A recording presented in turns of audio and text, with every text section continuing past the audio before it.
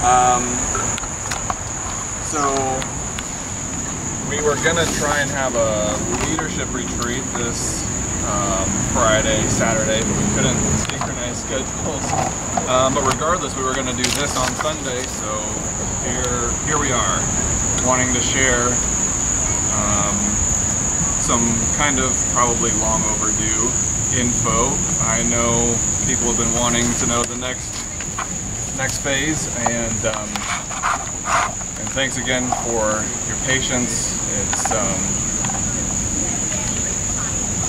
yeah, things have just recently come together despite working on it for months, and you know, it's always trickier with the pandemic in the background and with getting into agreements with other entities. So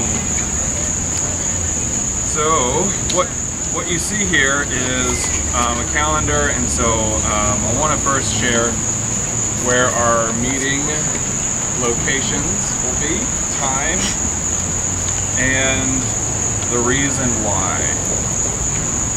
And then talk about the why. So we are DCF, Downtown Community Fellowship. And so we're gonna return to downtown Clemson. How about that? Yeah! I remember like a couple years ago, we're just like, it would be great, but the prices. We're only thinking in terms of buildings then, you know, but then the pandemic comes, we creatively think about other options. And for the last year, we've been outdoors for gatherings, house church, and the like, and so it's like, hey, there's something to this. How much authenticity do we see here, just being a community, any weird place that we can find to gather? Parking lots, tents, and front yards, backyards, parks. So yeah, just thinking like, oh, we can be outdoors, then it's like cool. There is some space for us in downtown Clemson. What I've really enjoyed over the last year plus is the truly public nature of worshiping outdoors. Worshiping and training and discipleship. When it's outdoors, it's truly like public worship. I mean, that's what every church says, you know, Sunday is public worship. Then we're usually locked away in four walls, the doors, and windows shut.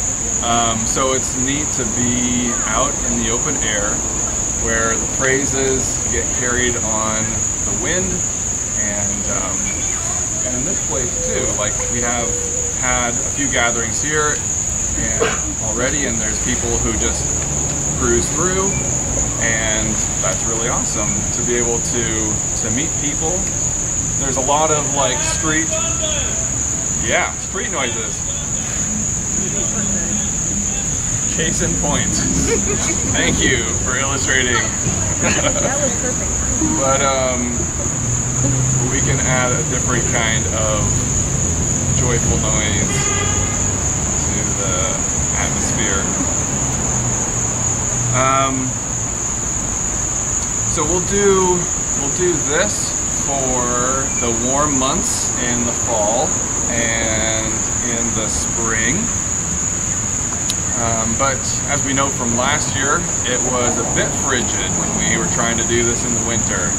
So we're going to be able to winter at Clemson Church of Christ, which if you go down here and then turn, Church of Christ is a building right on 93 in front of across the street from the intramural fields where Pike Center is.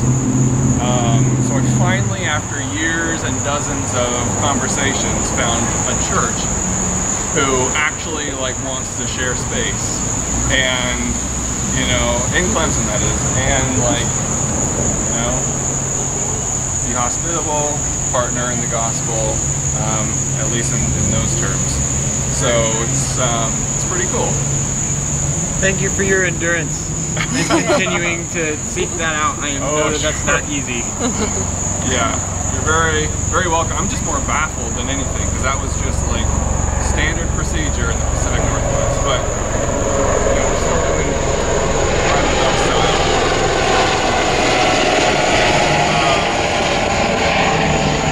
And that's just fine, and things are changing too, though. So it's gonna be great to be downtown, a place centrally located for a lot of townies, but of course right next to the university. It's going to be great to rebuild our connection with the college student population. Had a few troopers sick in there for this crazy year of COVID, OG COVID is what I'm saying lately. And well, that's the other thing. Like, it was like, okay, in the spring or something, looking towards the fall, I just strongly felt that we should still be outdoors, at least for the fall. You know, because like, there's still going to be like people getting vaccinated or not, but then thought it'd be great to just circumnavigate all of that politically charged stuff by just being outdoors for a little bit longer. So that we're just not like gathering, but then awkward and eyeing each other suspiciously, like, are you, aren't you? And what do I think about that? But all the more is that sound now with this Delta variant being something like 5 times more infectious. Is that so? So yeah, we still need to be safe, cautious, and hospitable in the sense of loving our neighbors as ourselves. So why 6 p.m.? That's just going to be one time for the whole year, which is simpler than 2 different times as we've experienced the last while ago. But of course, Clemson Church of Christ will be doing their thing Sunday morning, and so there's the evenings available for us there. And so then we just wanted to have the same time here for continuity's sake. Have, you know, simple, consistent things instead of too much change and deviation. So that's gonna, meeting here in the evening is gonna help with parking space in the garage, because parking tower up there is quite full when, you know, every other church in this row is having their gathering. We can sleep in, right? That's kind of nice, not just for college students, but, you know, how many parents are screaming at their kids, "We've got to get to church!" That's a little counterproductive. So Seriously, which parents are sleeping in? Josh, are you sleeping in? We didn't do that. We haven't done that before now.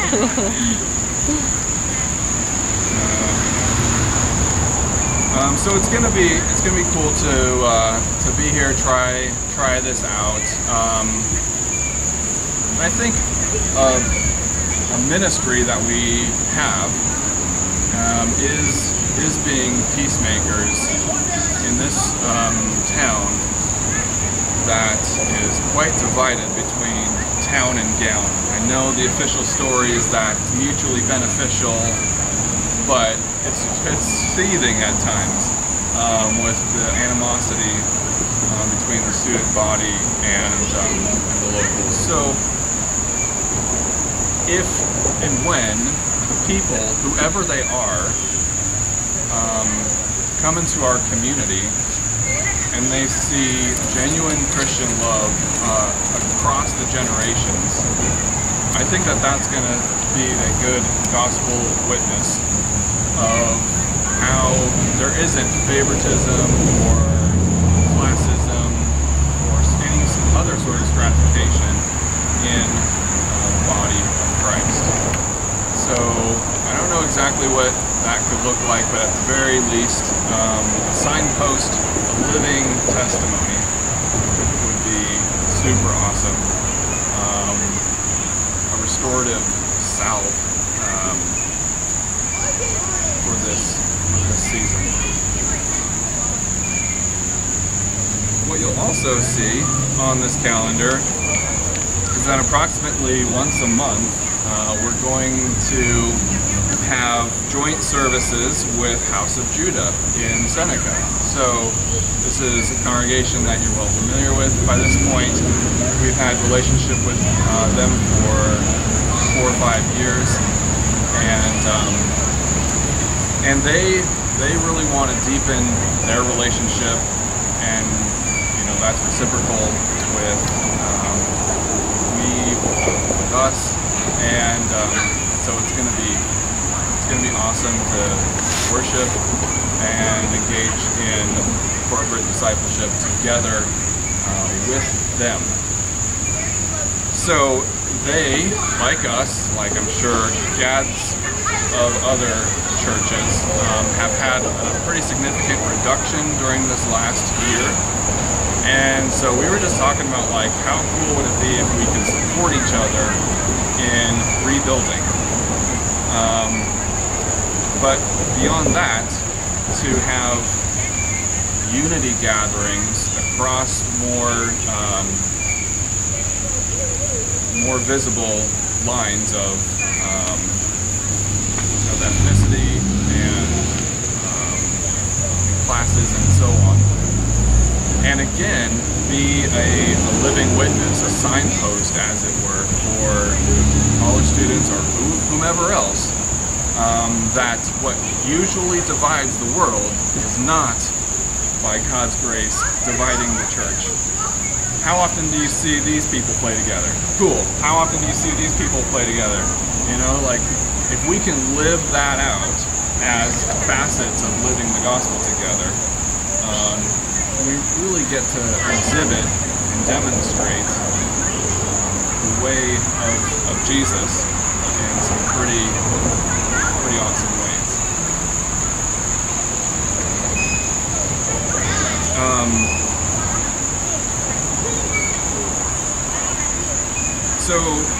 So yeah, this and what this will look like, our unity gatherings will really be. Rhythms, of course, is our language, not theirs. But like, we would do half the rhythms and they would do half the rhythms. And then imagine, like, at the communion table, DCF are doing bread and Judah doing the cup, for example. Blended music ensembles in terms of some of us and some of them, right? And different styles and different songs, and so it could be really awesome. I'm anticipating that. Again, they've had their own reduction. They've been without a pastor for a while.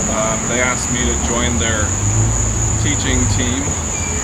So what that will mostly look like is that when we're with them there, I'll be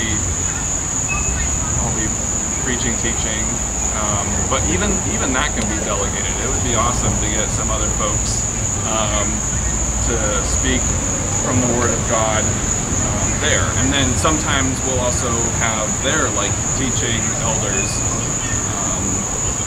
preach, teach, and so that'll be awesome. Is how all that'll be crafted together.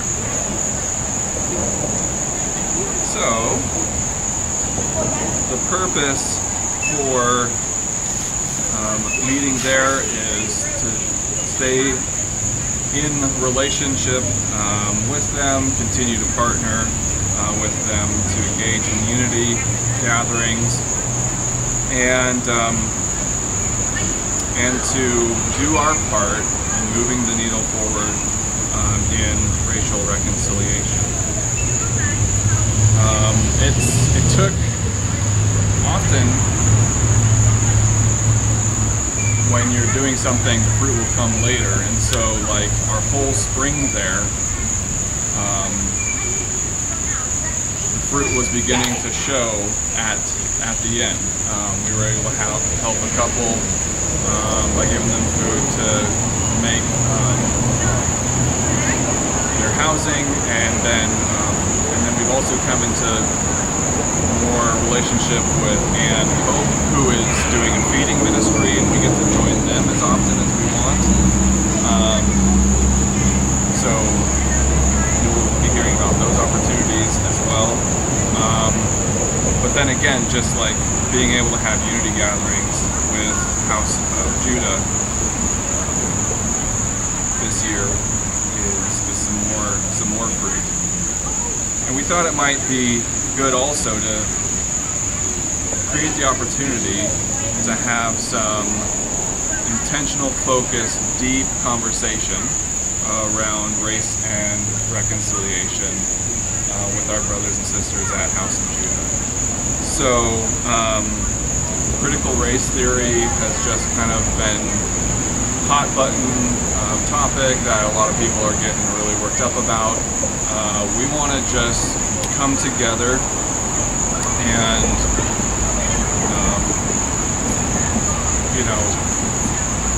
read, discuss, pray, dialogue, all in a very civil manner, of course, listening well, and through it all, I hope that we can dispel that it is some sort of thing, that nothing is off limits to scrutinize, and to see how it might be subverted or rendered useful in the gospel. So we want to have just a few weeks of that intentional discussion, and that would really serve as a launching pad for a longer study in racial reconciliation through Be the Bridge, which is what we've done before. I've been trying desperately to do it again, and by God's grace, it looks like this spring is very, very possible, more feasible than ever before.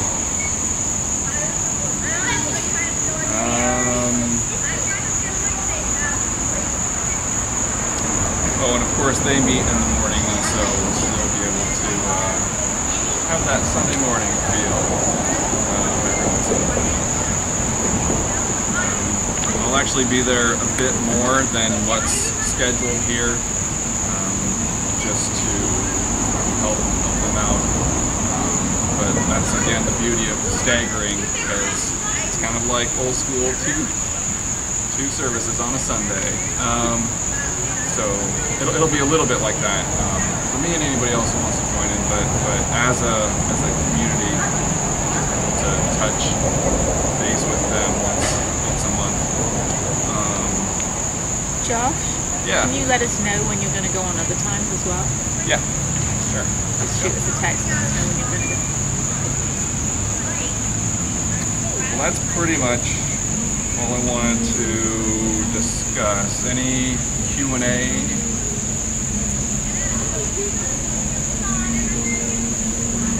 Before I hand it over to Julie, who will do logistics. Oh, I should also just note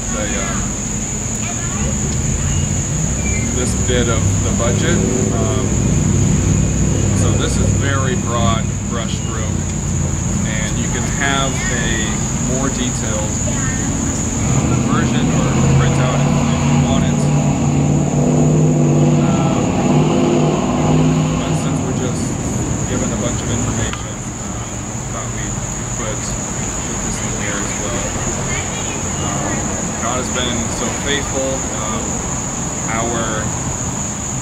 revenue has exceeded our expenses this last year, and so that's awesome. And for a long time I was thinking, we'll just have to get through this year and then we'll be free.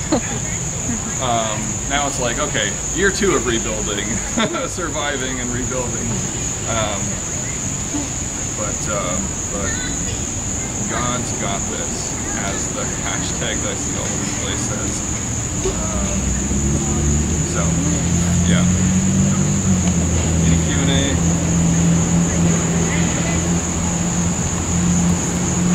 And if you think of something later, by all means.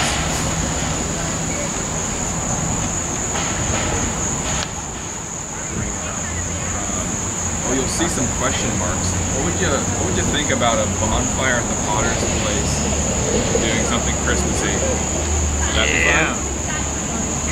All right. Anyways. On my calendar like that, put it on a question from there. Yeah. Okay, you might have more questions for me, so if you think of other questions for Josh or me, you can ask both of us. But I wanted to just break down a little bit more of like logistical aspects of like kind of how we'll do our gatherings, how we'll make sure they happen, how we'll kind of make sure everybody's getting plugged in and involved in what they want to get involved in. So, last, I wanted to just share one little thing that I've been thinking about for a long time. A few like leadership retreats ago, maybe a year ago or something, you know, we just realized that where we're at as a body, as DCF, is that whether you're an elder, whether you're a deacon, whether you're a child, whether you're whoever, like we're all in this together, we're all the team, we're all doing this. And so a lot of you did experience that change from kind of like a more like, not, it wasn't really closed, but more of like a closed group of people who would make sure we did all the rhythms, make sure we got all the things done, to where I was just emailing everyone and saying, hey, who wants to do this and who wants to do that? And so we kind of experimented this last spring with like creating a hospitality team and like creating more pathways and just saying, hey, anybody, whoever you are, can like volunteer and participate. I feel like that went really well overall. I really liked being able to create all those, you know, spots for people to plug in.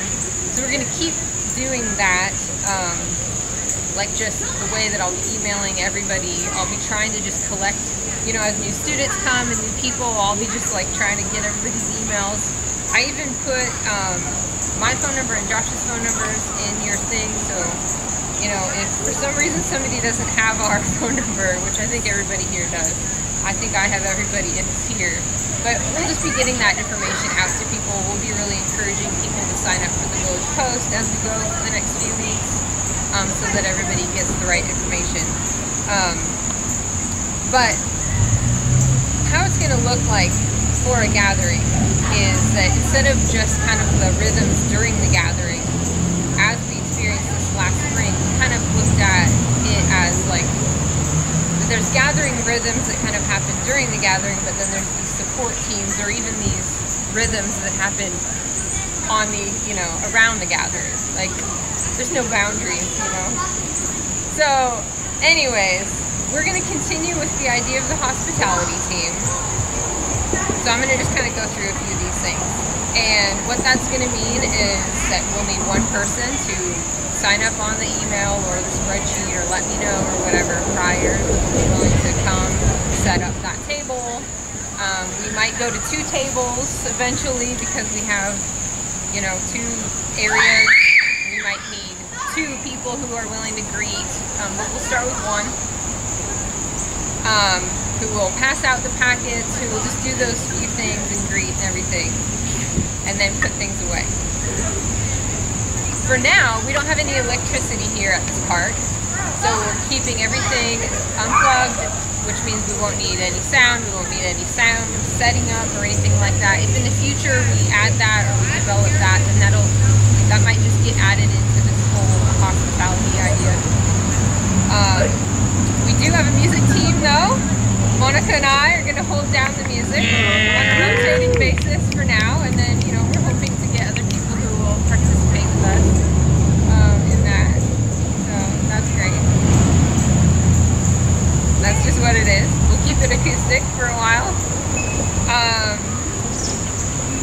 If anybody talks to anybody, finds out who they, may or may not want to be involved in music, send them Monica's way. She's always willing to just have these conversations and talk to people about that. A ministry team that we're kind of bringing back as now a gathering support rhythm idea is children's ministry. We want to be able to do something for the kids during this teaching time.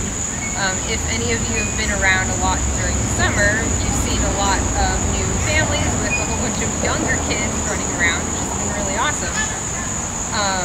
So we want to be able to do a lesson with them and keep it very simple, something that they can just go over there and do. I'm playing around a little bit with just a few curriculum ideas where I could just do a tiny bit of prep in the week, bring it in a bin for the person who signs up, and they'd know what story they were reading, they'd know what they were doing. I want to start really simple, and I want to make it just as easy for anybody to just volunteer and sign up for, just as they would do for hospitality, just so that we can create, more interaction with people. So that's something that we're developing that's kind of new that we're bringing back. To talk more about during the gatherings, we'll obviously continue doing some of the normal things that we've been all doing, like peace passing. So we're going to still be needing somebody every week to give some testimony or declaration of peace about that. We've let everybody kind of, myself included, have a little bit of a break this summer with the premeditated aspect of getting ready for the gatherings. I haven't asked people prior to be prepared or think about what they'd like to do, but I want to get back to that. It's really nice when somebody has thought about it prior and shares a scripture that's meaningful to them, or whatever. And I think that is a really easy, not easy sometimes, but it's a very public role that happens in our gatherings every Sunday, to where even a new person might see that and realize, wow, that's a way that I can become involved, is by signing up for that. So I'm really excited about that. We also will need somebody to sign up to do announcements every week. I will email you all of the information you need to know about announcements if you choose to do that. I'm also more than willing to do announcements on Sundays when I am not leading worship. So I will try not to do it if I don't have to. So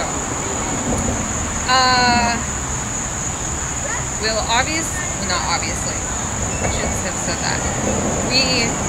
Josh is going to talk a little bit more about communion. We're obviously still going to be doing communion, is what I was going to say.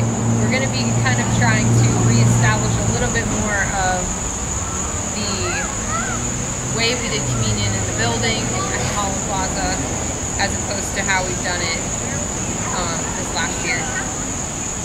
So Josh is going to walk us through that in a little bit. That will still require an elder and a deacon each Sunday to sign up and participate in that.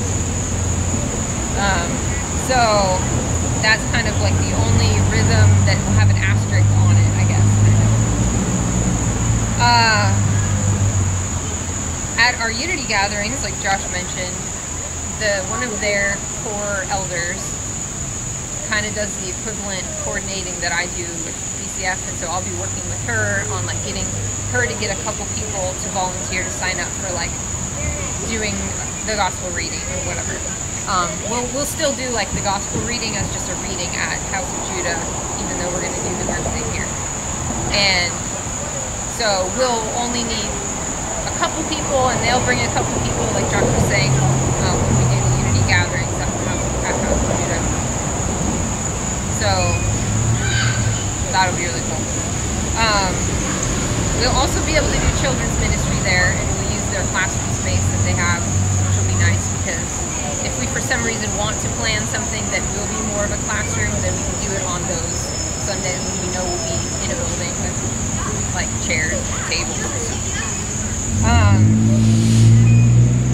One thing Josh and I want to really bring back is our pre-gathering huddle time that we don't have a name for, but that's really awesome. And I think when we were doing in-person gatherings at Christ the Redeemer and House of Judah, just gathering together and being together and doing whatever we were gonna do was like awesome and special, and we didn't have as much prep that was going into that, so we didn't really necessarily need that.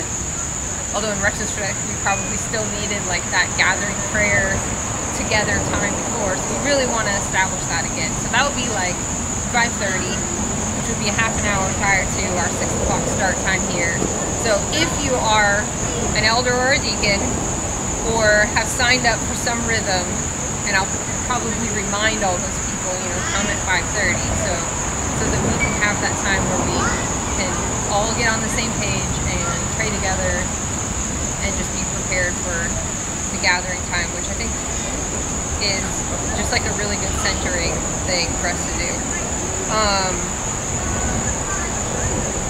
Those are all the things I have on my paper. So if anybody has any questions about any of that, please ask. Otherwise, we're just going to keep emailing everybody every week.